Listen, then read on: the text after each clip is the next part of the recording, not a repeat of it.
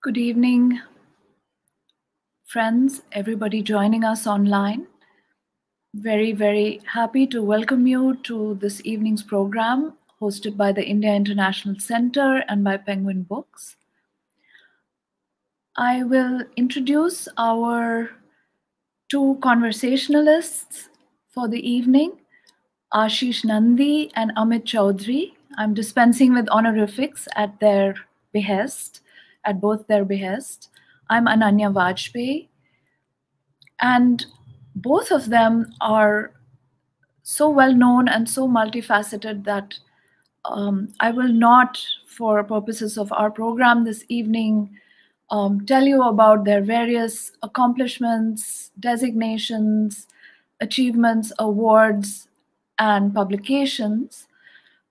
Rather, I will try to introduce them in a way that makes most sense for what we will be talking about this evening, which is music, and in particular, Hindustani music, the khayal. Ashish Da has written on practically every aspect of Indian culture, society, life, and politics. What many people don't know, because he hasn't written much about it, is that he has had a lifelong, very passionate, very knowledgeable and deep engagement with Hindustani classical music. This is something that he has pursued with interest, with passion for decades. And although he doesn't write as a music critic and he doesn't himself practice any kind of music, he nonetheless knows more about it than you or I. And he's also particularly personally, he knows the music of Amit Chaudhuri, and that is why he'll be the one to be talking to Amit Chaudhuri this evening. Amit Chaudhuri, again, like Ashish Da, is a man who wears many hats. He's a writer of both fiction and criticism. He writes essays, he writes novels. He is also an active and performing musician in many different kinds of music, both Indian and Western. And he is also a teacher and a professor of literature, of creative writing. In addition, he has in recent years been a very active and engaged citizen of Calcutta, where he lives, involved in projects to do with urban conservation, urban fabric, as well as what he calls literary activism. What we are going to be talking about this evening is Amit's latest book, Finding the Raga, published by Penguin, an improvisation in Indian music. Now, I myself have known, talked to, conversed with, listened to, read, admired, and learned from both Ashis Nandy and Amit Chaudhuri my entire adult life. And so I can tell you that this book, like every book of Amit Chaudhuri's thus far, is something that really defies our expectations of genre. It is equally a memoir about growing up and growing into a certain kind of music.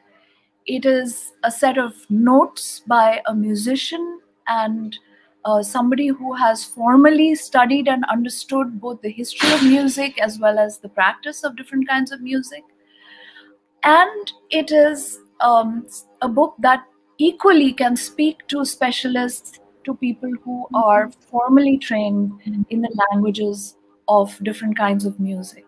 So this is indeed it's a small book, but it's very, very special and rich.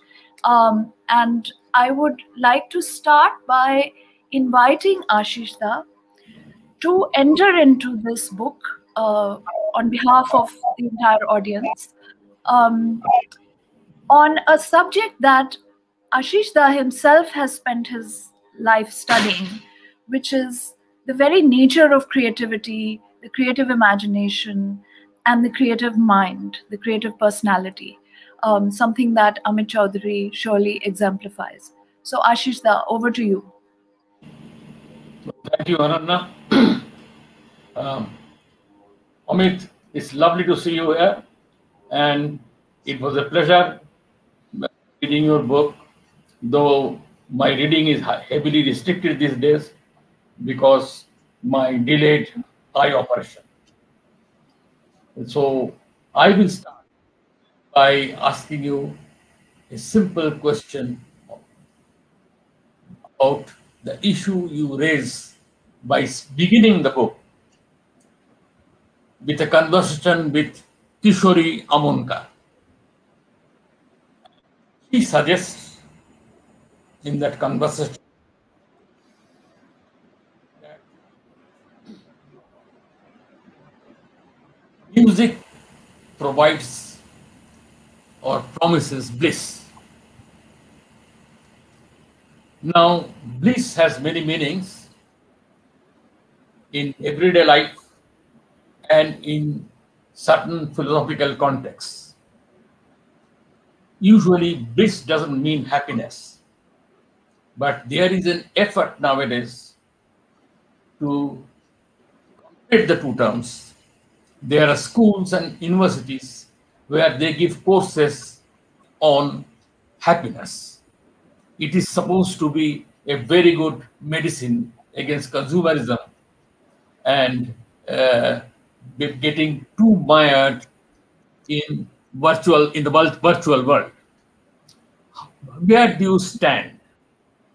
Do you agree with Kishori that bliss is one of the things? Now, Kishori, of course, is talking of a different kind of bliss, the kind which both Buddhist literature, philosophy, as well as Hindu tradition as a place for. That's a different kind of bliss. It is not happiness. Bliss can hardly be reconciled with happiness factories that have grown up, thanks to the numerous gurus who navigate the world these days. Where do you stand? Okay. Thank you, Ashish Da, and thank you for being part of this conversation. That means a lot to me. So I am. I'm just quickly looking back at the interview with Kishori Amonkar that you mentioned, which I used as an epigraph to the book. The thing that you're referring to. So the question was, can't art be born from happiness? And then Kishori Amonkar goes to, think about what the interviewer means, and the interviewer reminds her that you said pain and suffering lead to the highest art. And then from there she goes on to talk about joy or bliss by using the word ananda or anand. So I am very interested in this word ananda, and I also have a chapter in the book called Ananda, which, in the sense of having splitting the word into A-H-A and Nanda, Ananda, punning on the word, because I wanted to draw attention to a particular form of vocalizing in Hindustani classical music, which is called akar. The alap and even the tans are often done with the ah sound. It can be done on with words, but the foundational kind of practice of the music is done with vocal music is done with the ah sound, and there is also a kind of estual of vibrato or tremolo, which you hear especially in post-romantic or romantic Western music, in opera. The vibrating of the voice to add emotion, to create a kind of tremulousness. The word is either tremolo or vibrato in Western music. Akar sort of rejects vibrato. It kind of wants to move through the meers, which are gliding notes between, which are glides between one note and another, in quite a serene way, through the akar. Now, Kishori Amonkar herself did this. So I'll come to Ananda in a second, bliss in a second. But you know, the first time I heard, one of the first times I heard Kishori Amonkar was, as I say in the book, on the morning program, Pratibha Ani Pratima, a Marathi language program that used to be shown on television on Sundays in Bombay. And she was being interviewed, and she sang a few lines from a khayal, and the lines were characterized by her wonderful Jaipur Gaiki meers, but meers which are very individual to herself as well. And she mainly sang them on the A syllable. I was very struck by the purity of the tone and what was happening to the way she was giving us the rag. For me, the use of A and the kind of rejection of vibrato is a very important kind of decisions in Hindustani classical music, to reject emotion, additional emotion in the conventional sense, which Western music after the Romantic period especially emphasizes. Emotion through vibrato, you know, that kind of thing. While in Hindustani classical music, that kind of vibration isn't there. So when we are talking about Anando, we are then not talking about happiness we are not talking about happiness. We are also not talking about joy in a conventional sense. We are talking about a kind of serenity that accompanies this music, that accompanies the akar, where the akar and the note almost replaces the sense of self with which we identify emotion. The sense of self is the seat of emotion. Then akar and the note is something that replaces the self. The moment of classical music, the moment of khayal, the moment of singing, is the replacing of the self with the purity of the note and the rag. It is not an expression of the self. It is the self giving way to the primacy of the note and the rag. I think this is what she means by Ananda. The self being replaced by the note.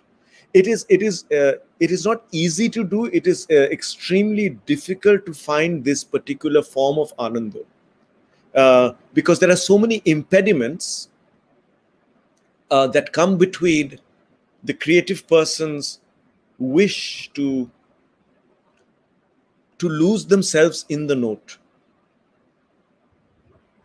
I mean, Ashis, she herself used to, during performance, always be on edge, especially towards the beginning of performances. And one of the reasons was, I mean, I read in an interview somewhere where she said that I don't like the spotlight on my face because it comes between me and the rag. She also used to tell the audience, I was in such an audience myself when I was 16 or 17 years old at Rang Bhavan, Bombay, when she told the audience, if any of you want to leave, please do so now, but don't do that after I begin to sing.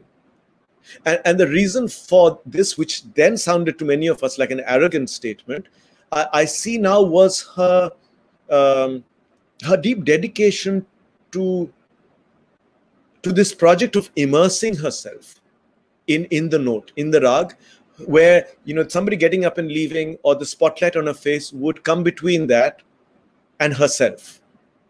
So by Ananda, I think she means this kind of embrace of something which replaces the self, in this case music. It does not mean happiness or positive emotion in a conventional sense. But I would like to point out the other connotation of Ananda, which I think pervades not only Kishori's music, but also a number of other disciplines, where Ananda is almost like an additional Purushartha. Bliss is something which is unattainable, almost unattainable, but you can sometimes touch it as something which has come and perhaps gone also. So in that particular sense, it has a philosophical status too. And I have the belief that perhaps music is one of the disciplines through which you can attain that kind of a bliss. I include music amongst 4 or 5 modes of self-expression which invoke bliss. Poetry is another. Deprofessionalized philosophy can be a third one. And perhaps even art and painting and sculpture can also bring you in touch with that concept of bliss, which cannot be reproduced within the happiness factory, which we see all around us. So there is this part of the story, and it is one of the most fundamental concepts in Buddhism, and also to some extent in Vedanta. You can also see in Vishishta Vedanta, you see touches of that kind of. And my feeling is this, that the disciplines I have named, mathematics is another, are disciplines where at a point, the bliss comes when, if I can put it in my language, the bliss comes when, or you touch bliss when the music you are creating takes control of itself. The singer feels as if he or she is being sung through. Previously, great sculptors like Michelangelo would call it divine gift. Now that expression has gone out of fashion, but nonetheless, there comes a moment when you don't think you are controlling the music is controlling you. It has acquired a certain autonomy. It is speaking through you. You are an instrument. And it is that part of bliss which I think pervades not only music, but great art of many kinds. Also perhaps deprofessionalized philosophy and mathematics. Because these are disciplines, in some sense, they are primal disciplines, primordial. It touches something deep within us, and they acquire their autonomy when the musician has, in some sense, lost his self. That comes in your explanation of this too. That's the meeting point of the philosophical concept of bliss and the musical concept of bliss, I guess. How do you react to this? I want to respond to one particular thing you said, Ashis, when you were speaking right now, and that is the idea that this is something that we can touch for a while. I mean, it is not something we can possess. And you mentioned the Buddhist idea, from where, you know,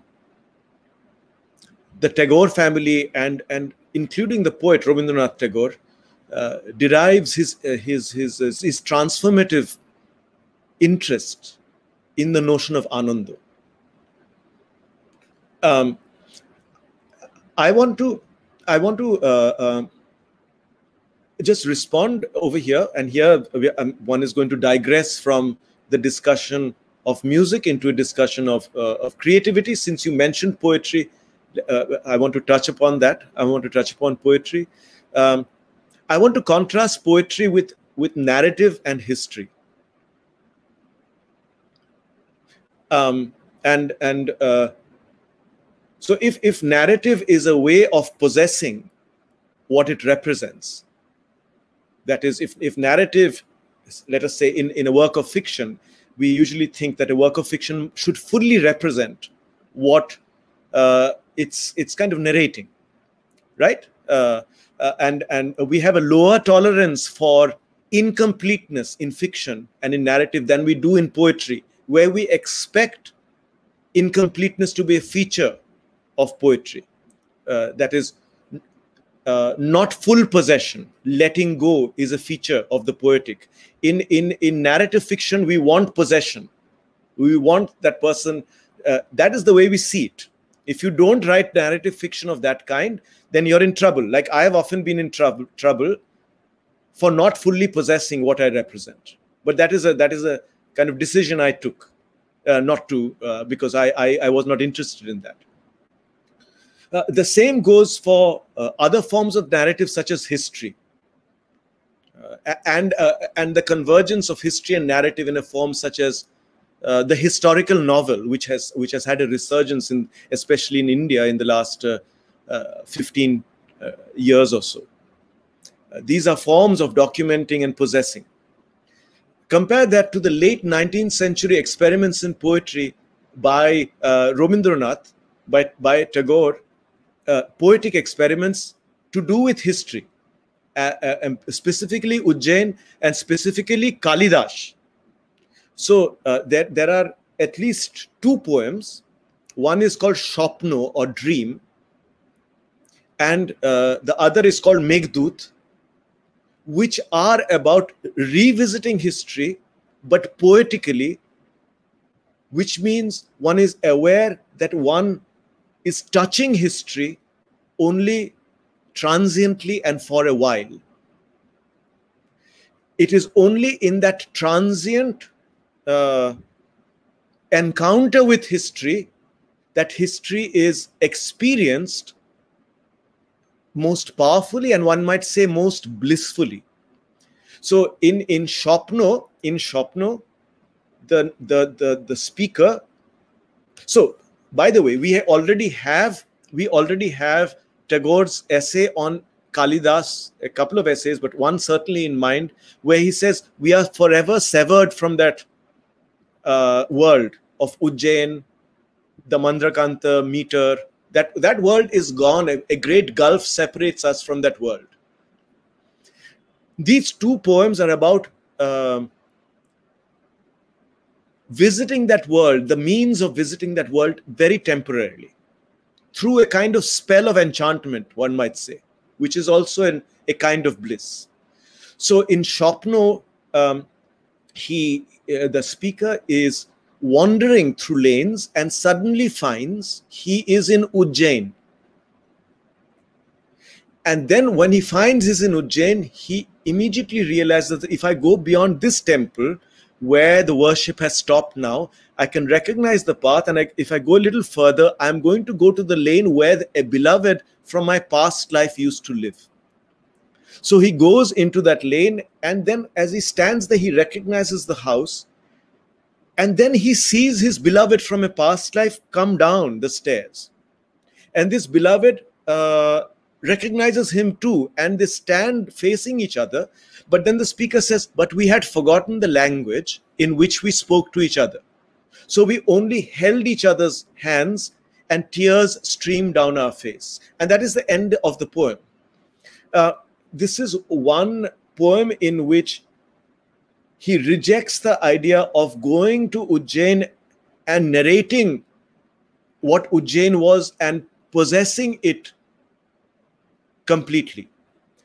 In Meghdut, which is about reading Kalidas's Meghdut, the long poem, he talks about his mind floating over Meghdut, over Ujjain, looking at all the details of the ancient city, which is contemporary and alive in the poem. And then he says, by the end of the poem, that outside it is raining. The poem ends, he finishes reading the poem, so that his poem is a record of what is happening to him while he's reading Kalidas's poem, what is happening to his imagination. Then he says, then the spell ends. The spell ends and I'm back in my room and it is raining outside. This is another example of a poetic conception of a blissful encounter with history. The bliss is contained in the fact that history cannot be possessed. It has to be let go for it to be most powerfully felt, most powerfully experienced. In both these cases, history is experienced most vividly, most powerfully, most joyously, because it is not possessed, because the person who's encountering it is only there for a little while in contact with history. This goes completely against the social science idea, or the idea of the historical novel, that history can only be understood by possessing it, by recreating it, by understanding it through the archive, and by mastering it. So one might say that this too is a kind of joy that we are talking about over here. I just intervene for a second, first of all, to request viewers to please type in their questions in the box that has been provided for that purpose. And Amit Babu, it's amazing that you're talking about these two poems. I myself spent some time reading you on them and then writing about them. But I think this ties in very nicely with an argument that you make in the book. Not an argument, I shouldn't say that. That sounds too social sciencey, as you were saying. But a claim that you make, that one of the ways to differentiate between Western classical music, say Beethoven, and the Indian Raga, right, is by looking at what you call the question of representational fidelity, right, and the question of narrative. That in Western music, there is a strong association between the course that the music takes and the story that is being sought to be told, as well as the human experiences, human emotions, etc., that are in a way mimetically being expressed through the music. But the raga form is not like that. It neither has any kind of necessary narrative expectation, and as you say, there's an abjuring of portrayal in the raga, right? And in that sense, if Western music is more like fiction, Indian music is more like modern poetry, right? In that it is expressive, but it's not necessarily mimetic of human experience. And this is something that I think you develop in a genuinely brilliant way in the book. Could you talk about it a little bit for the audience? And particularly, I also wanted to ask you, you in this context, you bring in the question of the time of day and the season of year when ragas are supposed to be sung, and with which they have a conventional but an unbreakable sort of association. Now, in certain schools of painting, you see the Ragamala paintings, there is actually an attempt to visually create an image of the raga itself. And again, through very specific symbols, particular animals, particular kind of women, particular times of day, particular seasons, and natural settings, and so on. So in what is happening in that kind of painting, do you think there is an attempt to break through this barrier, between the mimetic and the non-mimetic, and in a sense figure the raga into a new kind of narrative fabric? Both very good questions. Before I take them, let me also ask Ashishta whether he wants to add anything, say anything, and then I'll take Ananya's questions. And if Ashishta has anything to add, I can respond to that too. I wanted to tell you that when you talk of history, that history possessed and history need not be possessed. That basically history, as it has evolved as a discipline, can only talk of possession. It has no capacity to yield to human imagination, because you cannot invoke the past. You can bring in persons, but you cannot invoke personality, because there are strict rules of historiography. The history is supposed to be empirically sustainable, empirically supportable. So history has a limitation as a construction of the past, because you have no capacity to imagine the past in a way that you can host it within you without possessing it. No. One of the major signs of creativity I have found in the persons I have worked, that there is a capacity to host the otherness of others. And this otherness of historical others cannot be hosted when you deny them their emotional, motivational, and inner life, so to speak. You have to imagine it out. So in some sense, Kalidasa's or Tagore's poem on Meghdut, or Kalidasa's Meghdut itself, is a different kind of history. It is not history. It is available to you here and now, as a part of the present. And I am reminded of this lovely book. Amit, I recommend that it's while going through your book. Gananath Obesekere's book, The Awakened Ones, where he brings in the concept of Freud's dream ego to explain phenomenology of visionary statements. Because this is what we are required in this context, how to handle visionary experiences. And this lovely story about Blake, that there was this professor, well-known, who was interviewing him. And he says, yes, Socrates said this. In response to a question, Blake said, Socrates said that. Now, this man was very learned. He said, I don't think Socrates ever said that.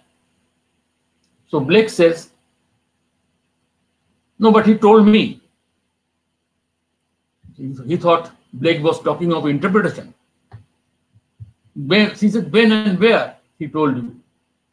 He said, a week before last, when I met him. Now this becomes now a different area altogether. It is not historiography in any sense of the term, and it, I could say, it challenges the concept of history itself. So Socrates to him is a living being, a part of the present, not somebody in distant past. And Tagore's Meghdut, even when he talks about it being separated by eons, nonetheless,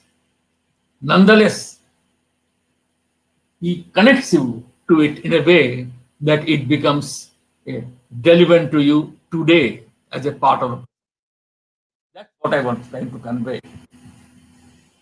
So let me respond to Ashista and Ananya. I mean, Ashista, since you brought up the discipline of history, just let me spend a little bit of time on that.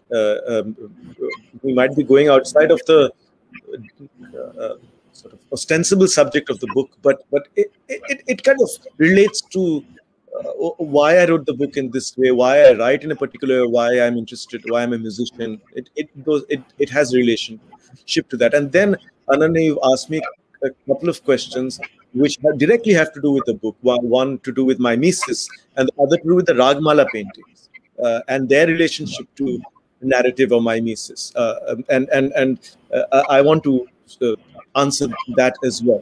Let me first begin with trying to respond to Ashishta with few maybe diffused thoughts. Am I clearly audible? Because sometimes Ashishta is not clearly audible, at least to me. So I hope the mic is working all right.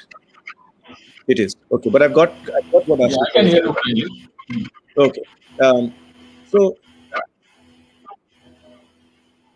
I think it is important to speak about the experience of the historical in a way that suggests that there are various ways of experiencing the historical outside of this idea given to us through the discipline of history. And I'm not only talking about ancient ways or modern ways of understanding the historical, say through whatever means, including mythology. I'm talking about modern ways of understanding the historical, which differs from the roots suggested by the discipline of history, and how important that these dissenting experiences of the historical are, and how fundamental they are to extending our understanding of what the historical might be, as Tagore does through his essay and his poems on Kalidas, or via Kalidas, and a story like Khuditu Pashan, The Hungry Stones, and creates an aesthetic in argument with historiography.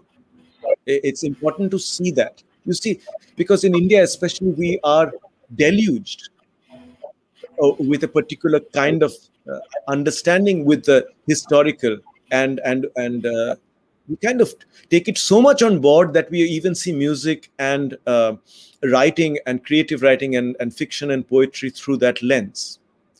So it's no surprise to kind of find that literature is seen as often as an embodiment of a national consciousness, while in fact it might be in argument with the national consciousness. I mean, Tagore's argument with nationalism is not accidental to his also being the kind of poet he was.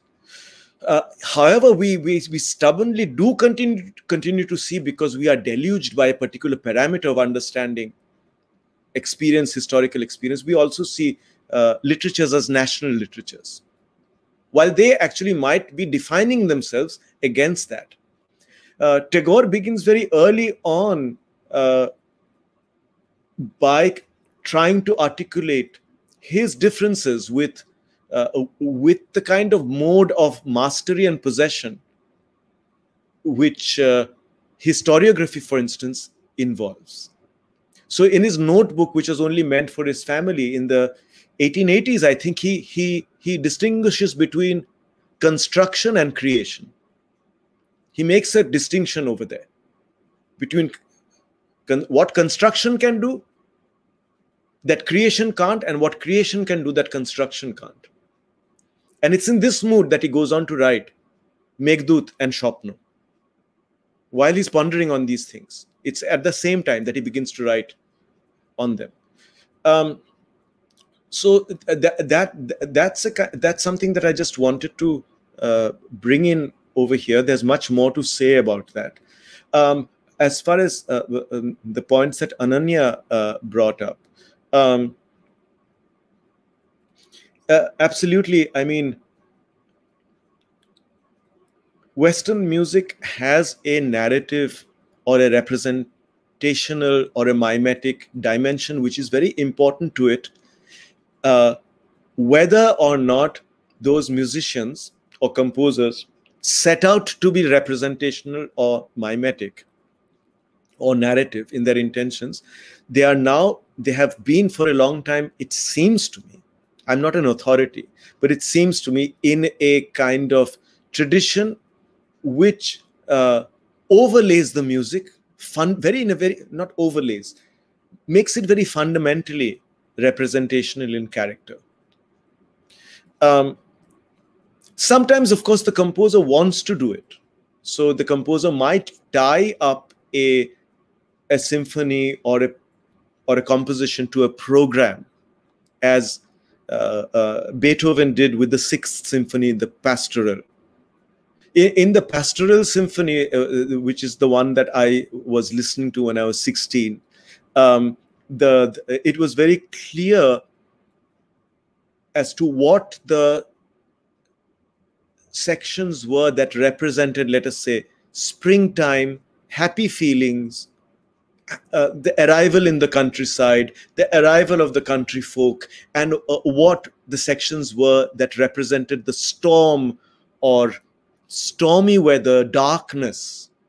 So there would be a change in not only in mood and in pacing, but in the notes. One of the basic changes that takes place, it seems to me, is that the major scale is identified with happiness, and the minor scales or flats and sharps are identified with the more introspective moods. Chromatic notes are identified often with stress and terror. So, for instance, sa ni sa re re sa ni sa re sa ni sa re sa. Now these are chromatic notes. This is ni, sa, komal, re. They're all they're semitone away from each other. In Rag Shri, they have no sense of, they don't invoke any sense of terror, nor do they invoke a sense of terror in Purvi or Puryadhana Shri. In Rag Shri, you can sing these notes in this particular way. But if the notes were to be played in Western music, they would immediately be used in a scene to do with the terrifying development in a movie. You would not use these notes in that movie if two lovers are coming together in happiness and are being reunited with each other. Certainly you would not be using these chromatic notes. So as anybody who has worked in these two traditions, Western and Indian, would be aware that something else is happening in Indian music outside of the representational.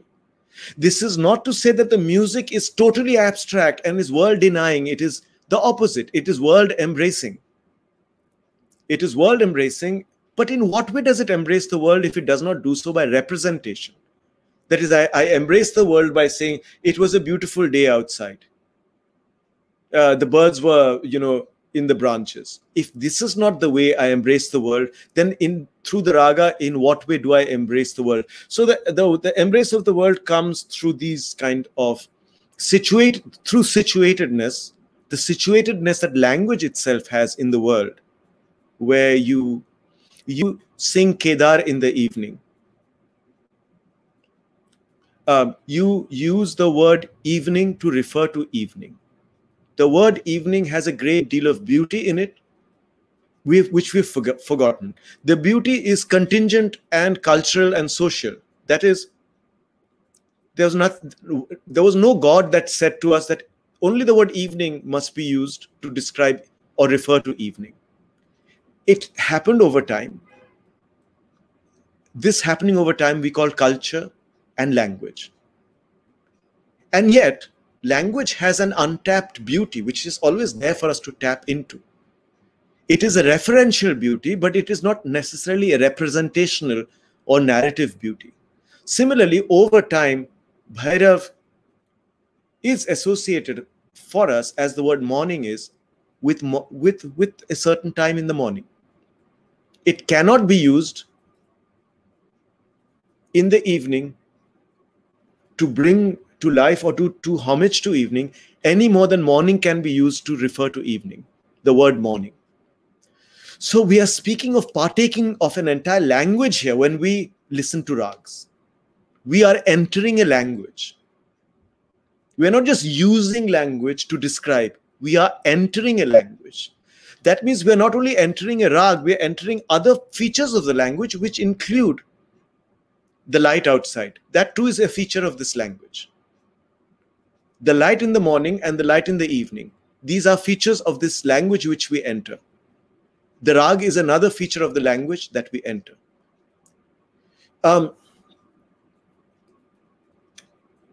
When you talk about the Ragmala paintings, Ananya, I've often thought about these Ragmala paintings and the figure in Indian art. I think, you know, the figure in Indian art, the figure in a non-humanist artistic tradition doesn't have any of that humanistic weight that the figure does in a humanistic tradition. By the humanistic tradition, I mean post-Enlightenment, the Renaissance, Neoclassicism. In Neoclassicism, in the Renaissance, it's the journey of the human that becomes the central journey. So anything that you then draw a figure of, let us say you draw a figure and you say, this figure is called sorrow. So personification, right? In personification, you are using the figure to personify, let us say, abstract states or emotions. But at the center of that universe in which personification is taking place is the human being. The Enlightenment has occurred. We are in a human-centered universe. At the center of the universe is the human being. But with the Indian tradition, the human being is not at the center. There is an equal weight between the universe, the leaf, the branch, the light, and the human being. So if the Ragamala, if Kedar or Bhairav, let's say one is a Rag, one is a Ragini, and they are represented as, one is represented as a yogi, another is represented as a woman, and yet it is not representational. Yet it is not an act of personification, because at the center of the universe is not the human being. The form that we are seeing the Rag in is just a way of suggesting our encounters with the various forms that exist in the universe. The human figure is a convenient way to express that encounter.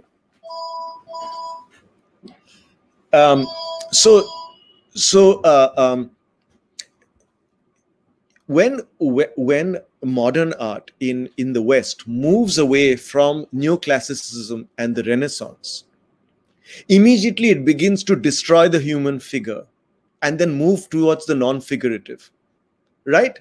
That's what begins to happen with post-impressionism, abstract art.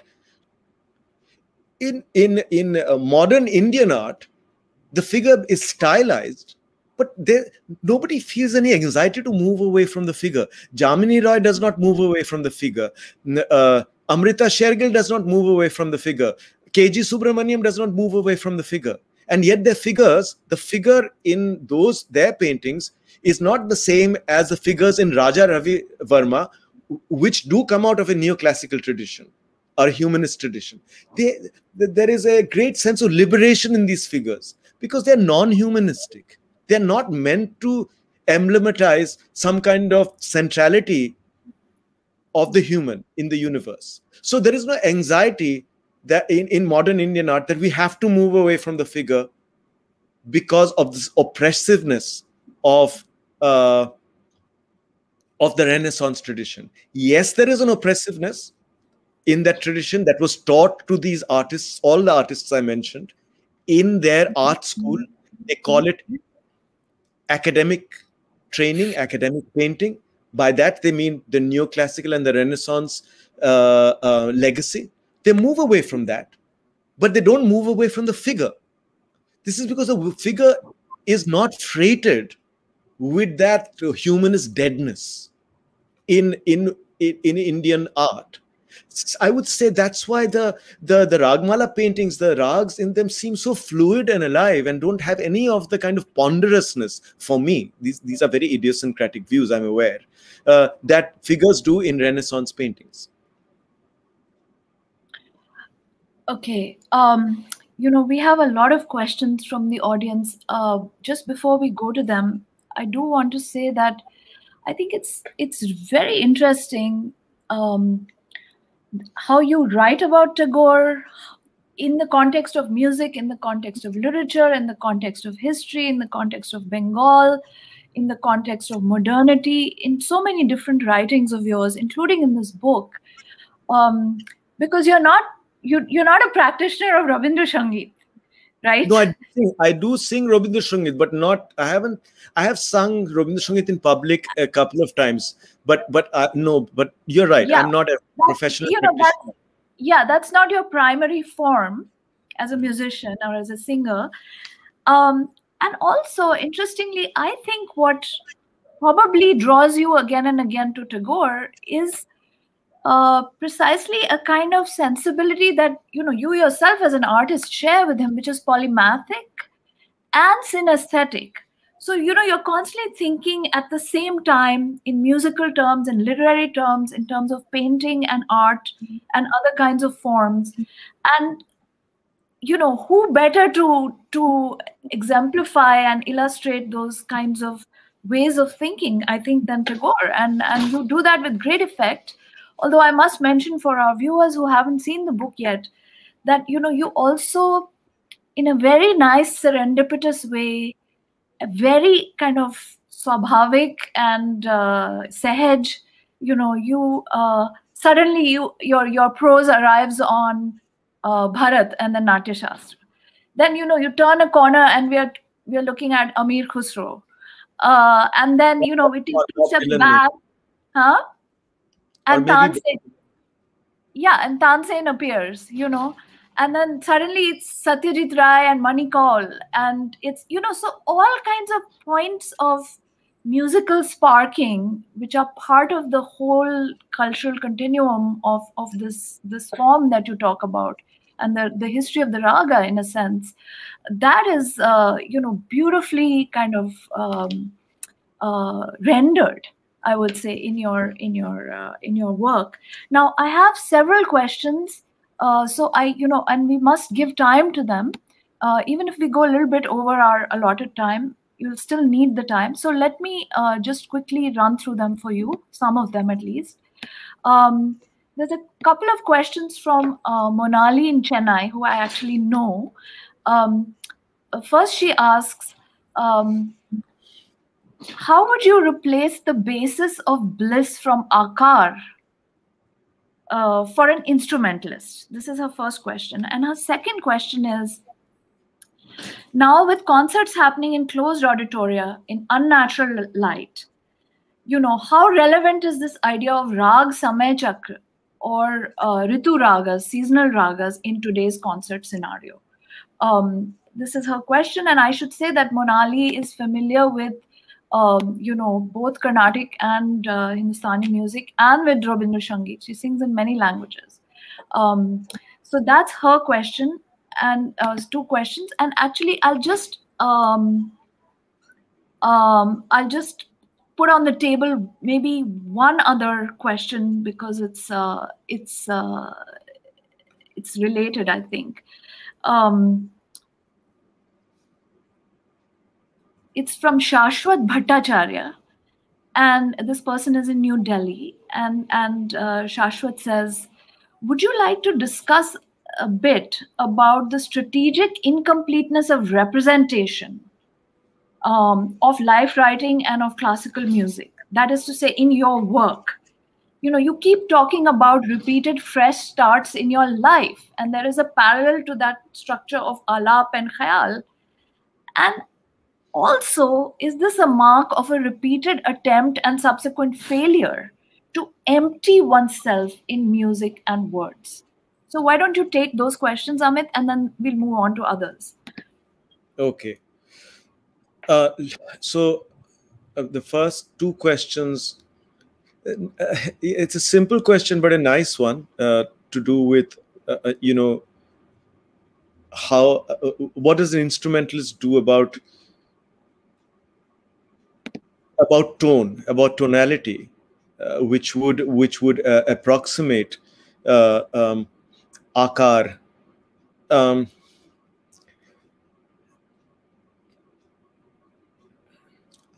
One of the things that distinguishes at least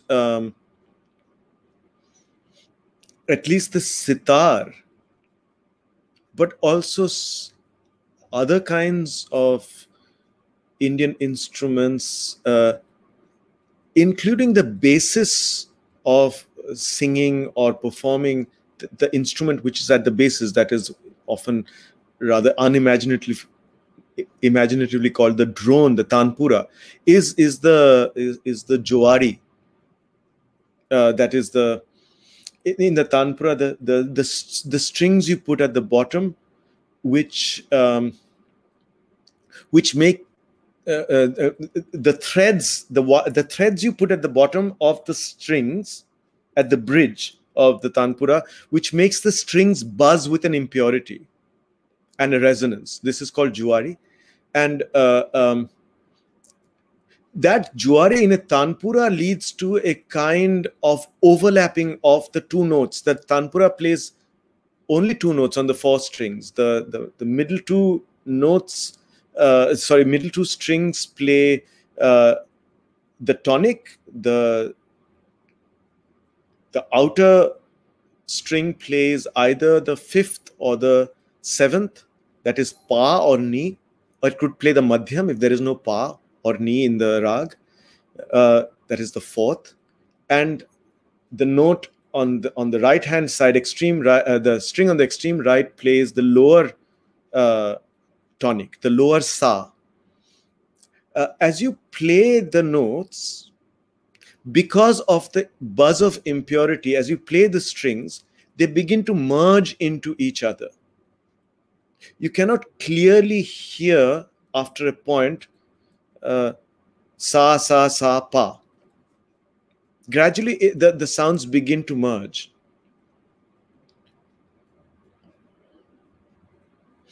So I think besides shruti in notes, besides gamak, besides the various kinds of undulations, this jowari in the strings of the sitar, of the tanpura, creates a kind of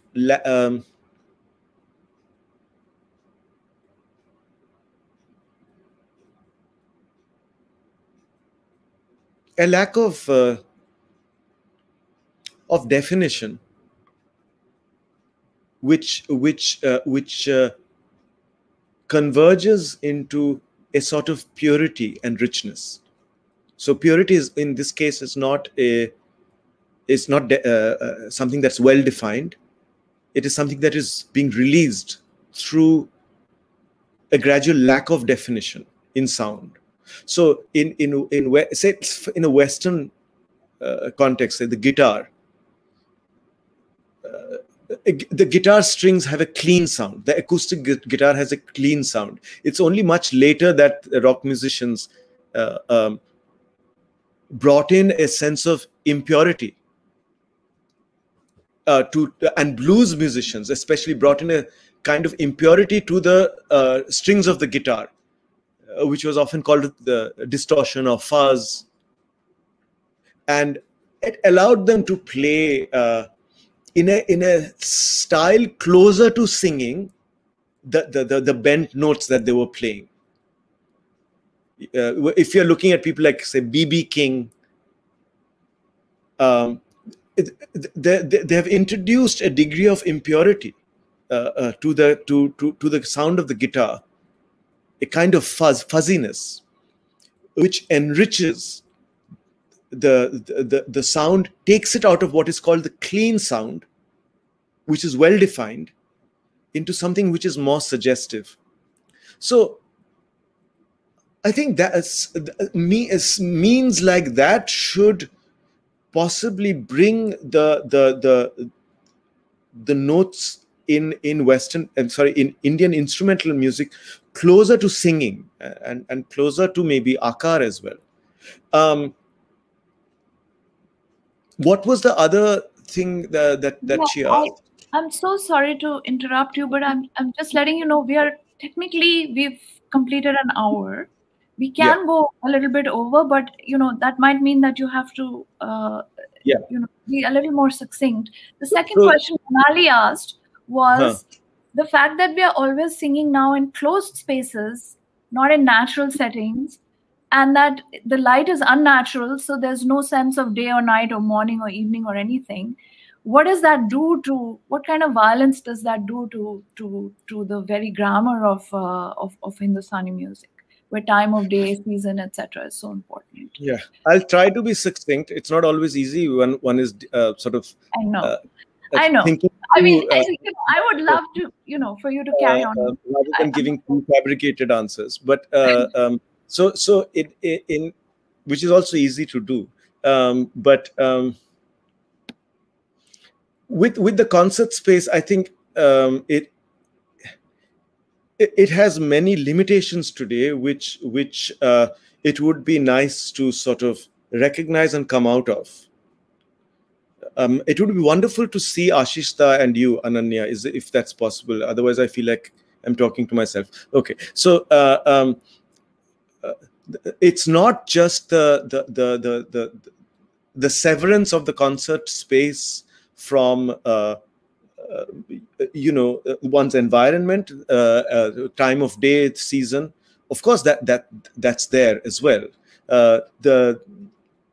The shunning of not only environment and seasons, but of various forms of random activity and sounds, which places the rag within the unfolding of time, and doesn't put time on hold, as it were, while we sit in a concert space, which is what happens with Western music. It's as if the day has been put on hold. The same thing happens when we go to a movie, for instance. The day has been put on hold. So if somebody is talking, or worse still, looking at their cell phone, or if they're children wandering about, the unfolding of the day is rudely introduced into what is a pristine space where time has been put on hold. But the rag is not supposed to be always in such an environment. I'm not saying that the rudeness of inattentive listeners should be encouraged. But I'm saying that there's a certain kind of randomness that's there in open concert halls and open concert spaces, which the rag has a natural home in.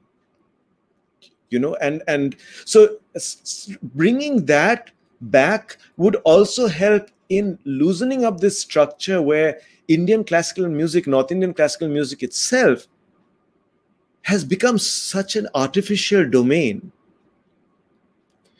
where not only has one been severed from whatever is outside the concert space, but that the concert space has become not only a space for music, but a theater of gesture, where the main performer is supposed to be dressed in a certain way.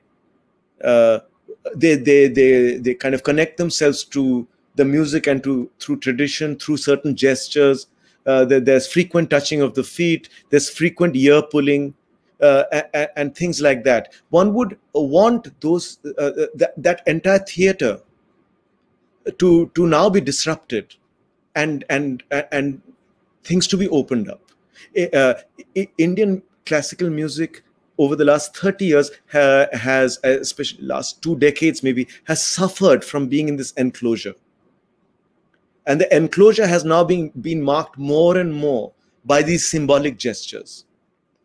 The symbolic gestures could also become a feature of the music. That is, we know that after the tabla comes in with the sitar, gradually the speed will accelerate, and then we will sort of move to a very fast kind of tempo, and then there will be, maybe there might be sawal jawab, and then there will be a chakradar kind of tihai, and then it will end.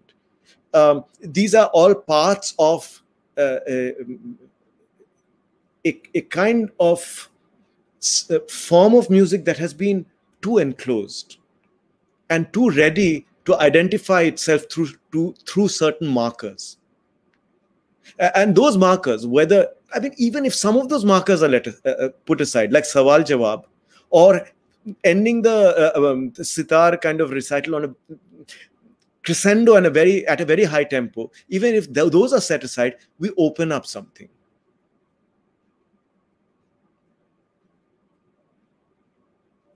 Oh, there was a question about incompleteness. Yeah. So I don't think we have time for that. Maybe if there's any other question, you can give it to me. No. So I just want to tell you some things that people are saying here. There's Anjali Kapila, who says that she found it really beautiful that you replaced the self with a note or a swar. Okay. And then she says, why do you use the word finding? You know, in your title, you know, in this work, it is actually like a coming upon, not like the result of a finding. And if you could elaborate.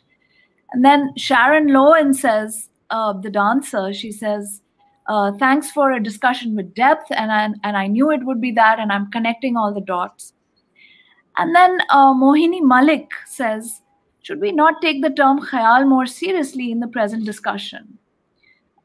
This is what I can see so far. And, you know, and then Shashwat Bhattacharya earlier had asked about, you know, the parallels between your life and the structure of the alap, you know, starting again, going back to the beginning, in a sense, that iterative attempt, which is never quite successful, but yet, you know, you have to go back to it. As you say, you sing Todi every morning, no matter what, right? You begin your day with, you know, you do this, you know, that hour of riyaz every single day, you know, and you're never bored of it. And no two days are the same, right? But you've still not totally got the rag in some sort of sense of perfection or completion. So that idea of incompleteness, I think this particular person wants you to just say more about, you know. Okay, so there was incompleteness. There was the word khayal. There was another finding versus coming upon. Okay, so maybe we can end on these. We'll have to stop then. Thanks. These 2 points. So the incompleteness, you know, one can speak about incompleteness for hours and hours. I think I'm going to end up writing more about incompleteness than I have written fiction or any other. You know, you put all my fictions together, which are incomplete and brief, and then you read all the stuff I've written about incompleteness, and in the end, I think those writings on incompleteness are going to be more in size and bulk or whatever than my actual writings. I have now come to that conclusion that this is going to happen, definitely. So I won't spend too much time on it. The question of beginnings, I love beginnings. I love beginnings as a fiction writer. To me, the novel is at its most unresolved in the first paragraphs or in the first 2 pages. We are introduced to a world. We're introduced to a world without explanation, and we come into a kind of primary contact with it. The novelist's imagination also has come into primary contact with that world in those first paragraphs and pages. After that, he or she must begin explaining what this character is doing, or what's happening in that room, what is happening in that street, and then what is about to happen. And then something very much like a syntax or a grammar begins to come into place. The first 2 pages have still not entered that grammar. There is language, but it's almost as if it's unshackled of grammar, as poetry is. Poetry is not shackled by, it has certain kind of very subtle observances, but it is unshackled by narrative grammar. It gives you something, you come into contact with it, you know. It does not then tell you why you've come into contact with it and what is going to happen later. The moment that happens, we enter into this particular syntax. And syntax implies completing it. You know, completing the picture, telling us, putting all the kind of parameters in place. I love the potential that the first pages have of not being concerned about putting everything in place. This great sense of potential is one that I would like to somehow encompass the entire novel. And I think the ambition among novelists to do this happens with modernism, and it happens with people like Virginia Woolf or Joyce, writing about novels about a single day. They write a novel about a single day because they want to stay with the beginning. They do not want to go to day 2, day 3, day 4, and then the life, which is what the 19th century novel does. Bless the 19th century novel for its huge accomplishments. But a kind of other route is taken, and day 2 is never arrived at in Mrs. Dalloway. These are writers who want to stay with that primary contact with what has been introduced and forget about the syntax of narrative, which says, but then what happened? What are these people going to do tomorrow and day after? And why did you introduce us to them? The introduction is so lifelike and true that one only wants to stay with the introduction. It came to me when I was writing the book, how strange that the main contribution of khayal, the main component of khayal should be called alap. This is what khayal does, which no other form does. Spend 30 minutes or more elaborating on something which in a song can be sung in 1 minute. Sthai antra you can sing in 1 minute. The alap shows us that it is possible to stay with the introduction over time. So as I was writing this, it came to me that this is an extraordinary feature and desire for a form to have. Okay, so enough with the incompleteness bit. I'm getting instructions from our tech people that we need to close very soon. Yeah, is there going to be an implosion or no? That's not going to happen. But is there going to be a what? An implosion of some kind. No, we're still at the beginning. It's fine. We must end soon. What was the? Let me try and quickly, succinctly touch upon the other two. What were the other two questions? Why have you titled the book "Finding the Raga" when actually you've come upon it? Khayal I don't need to talk about because I've hinted at khayal, the importance of khayal in the previous answer. And it's there in the book, and I've hinted at it. Finding the book is about a turn. I mean, I was as I say in the book, I was a Canadian singer-songwriter in the making. I never expected to become a Hindustani classical singer. I never expected to become a novelist. I thought I'd be a poet. I mean, the life is full of fitful turns, you know. There are so many things that one ends up doing, which one doesn't do because, you know, you've been told that you should do them or that they're good or, you know, they're part of something you've inherited. None of this was part of what I inherited in a direct sense. I had to find these things.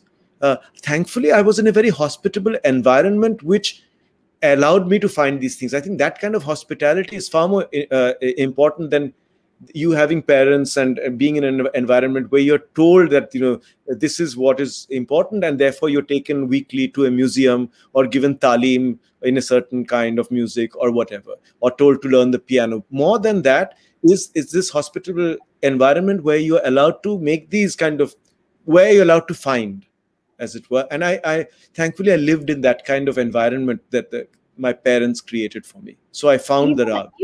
Even on Doordarshan, as you mentioned, when you're just randomly watching music shows on television as a teenager, you know, you find so many things that really.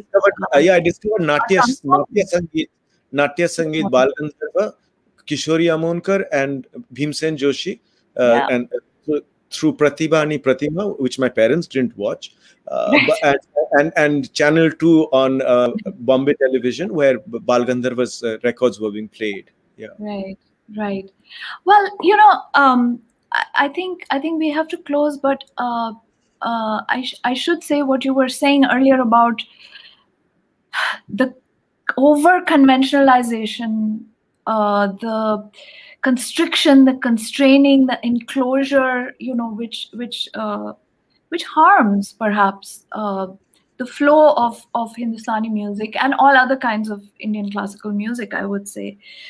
I think one thing we learn from Ashish Da's entire oeuvre, right, is that all aspects of our cultural life and our civilizational project, in his terms, have suffered from this kind of constraint and you know, abandoning the possibilities of being open-ended, right? Of finding the raga, of finding, you know, your alap, of, you know, starting again, doing the same thing over, keeping on doing it till, you know, as long as it gives you bliss.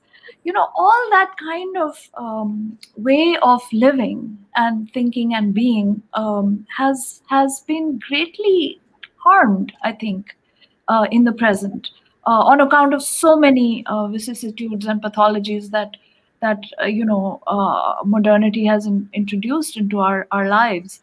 And this is something which Ashish Da has taught us better than anything else.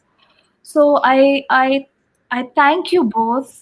You know, your you know, contributions to enriching you know, our lives even in these very difficult times are absolutely exemplary and welcome.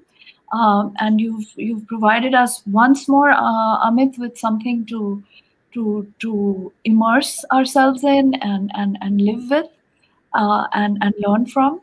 And I would recommend to all this wonderful new book, and you know, spend as much time as you can with this very interesting mind, in the form of Amit Chaudhuri. So thank you, Ashish Da. Thank you, Amit, and thank you to the International Center. Thank you. Thanks to everybody, and thank you, Ananya. Thank you, Ashish Da. Your an anecdote you told me once about somebody calling you a deprofessionalized intellectual. That word deprofessionalized has been important to me. So thank you.